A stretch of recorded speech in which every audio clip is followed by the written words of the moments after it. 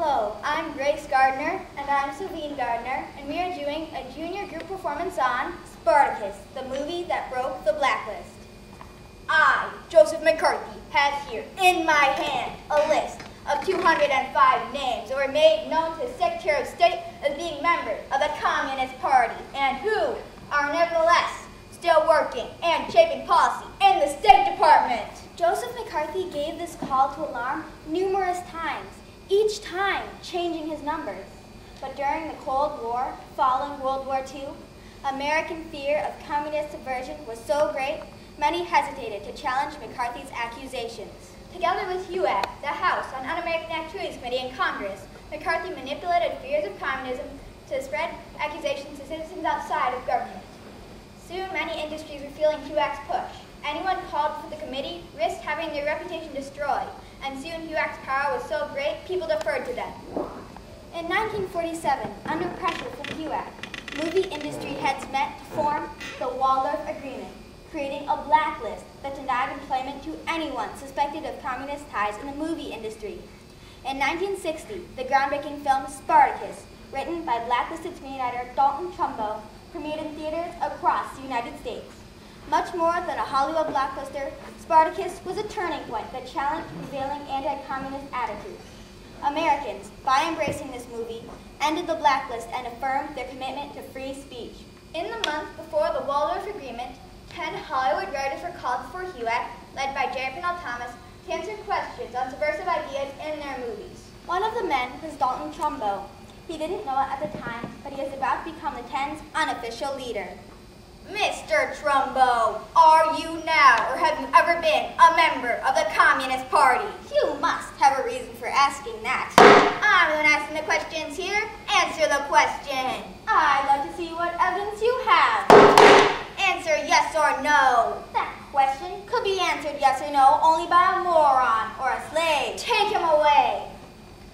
The First Amendment of the United States guarantees freedom of speech for individuals. The Hollywood 10 argued, unsuccessfully, that this right had been infringed when they were called to give public testimony regarding their political opinions. They weren't charged with anything, but for refusing to cooperate with HUAC, all were given year-long jail sentences for contempt of Congress. They convicted us of contempt of Congress. And that verdict was true. I did have contempt for that Congress. The Hollywood 10 came out of jail to a landscape transformed by the Waldorf Agreement. Hundreds in Hollywood had been blacklisted, fired, and could no longer earn a living in their chosen fields. Some blacklistees could not take the pressure. To return to work, they named names, collaborating with HUAC to destroy former friends' careers. But some blacklisted writers, like Trumbo, refused to compromise. At first, these writers believed that they could work outside Hollywood. But economic pressure forced Trumbo back into the screenplay business, writing scripts under fronts or false names for a fraction of what he had previously earned. It was like trying to find a job in a foggy street without knowing anybody. Hollywood was not supposed to be hiring blacklistees, yet every movie on this board, written by blacklisted writers, was recognized in the Academy Awards for the year labeled. Trumbo began to organize. The blacklist will only be broken by the sheer excellence of the work of 2 or 3 blacklisted writers. Each of us, individually, must use the excellence of our work to compel the use of our name. This seems to me to be the next step. Trumbo sought to create the event that would break the blacklist. He had the idea, but he needed the people to pull it off. What he didn't know was that Kirk Douglas, an independent-minded actor and producer, had recently bought the rights to a story that would give Trumbo his opening. It might have seemed like Douglas was just engaging his ego by making Spartacus. Ben-Hur, Charlton Heston's heart-pounding tale of Roman times, was on track to sweep the Oscars in 1959, and Douglas had only been offered the role of the bad guy in that.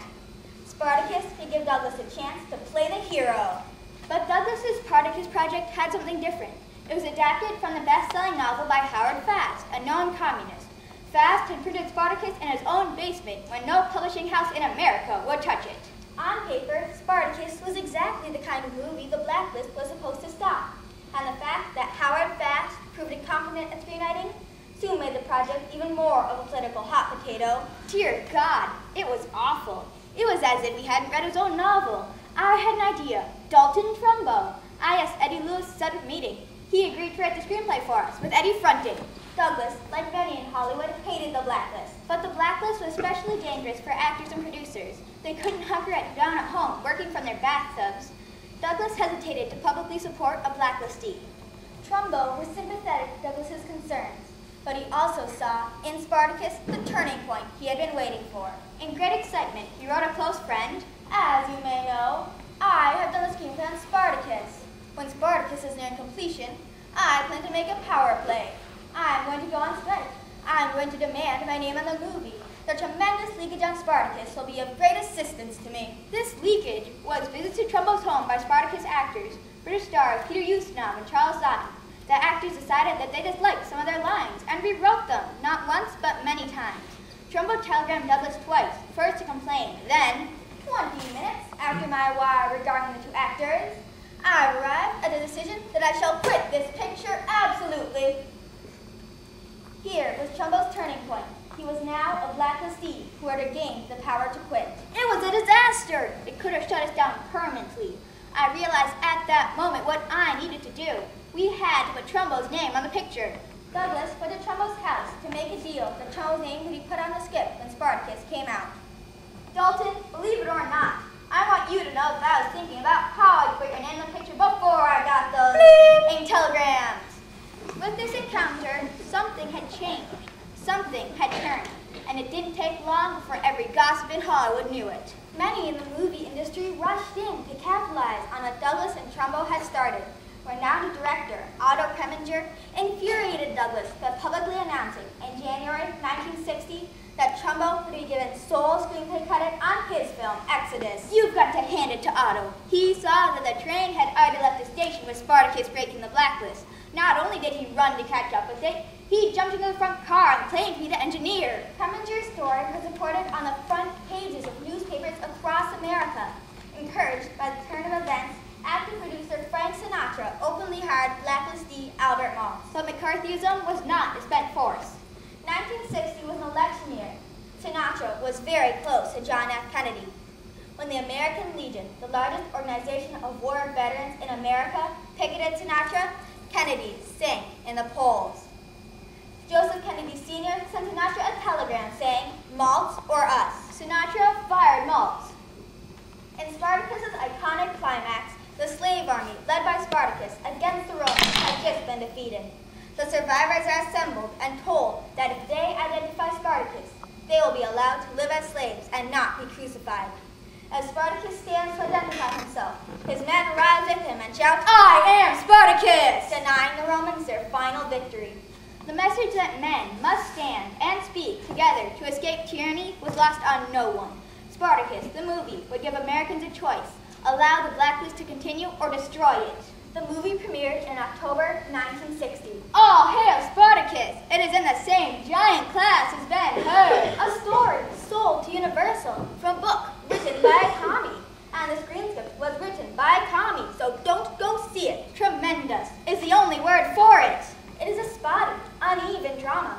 The middle phase is pretentious and tedious, concerned with the dull strife of politics. But many people went to see the movie anyway, especially some very important people. President Kennedy attends movie in Capitol, shows support for Spartacus, walks through the American Legion's picket line. The message was clear. The political tide had turned. Most people couldn't see a communist message in Spartacus, and Trumbo was hailed as a champion of free speech.